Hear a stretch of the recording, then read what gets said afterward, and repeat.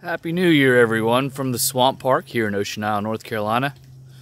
Have you ever wondered how alligators survive in the winter? Well, if you look close there in about the middle of the screen or so, you can see a nose sticking up out of the ice. And we got a couple more. These guys doing the exact same thing. Sticking their noses up out of the ice. So as it froze, they left their noses up out of the ice so that they could breathe.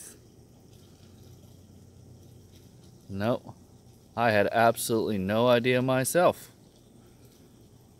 Only to find out that here they are, giving themselves the ability to be able to breathe, even though it's all iced up. Pretty impressive.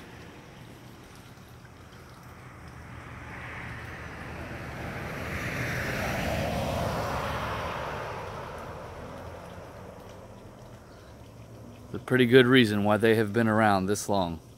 Millions of years, the most northerly the indigenous alligator will go, North Carolina. Here we are in our freezing last few days, and the alligators are doing their thing. Come check us out, folks. Thanks so much. Happy New Year to you.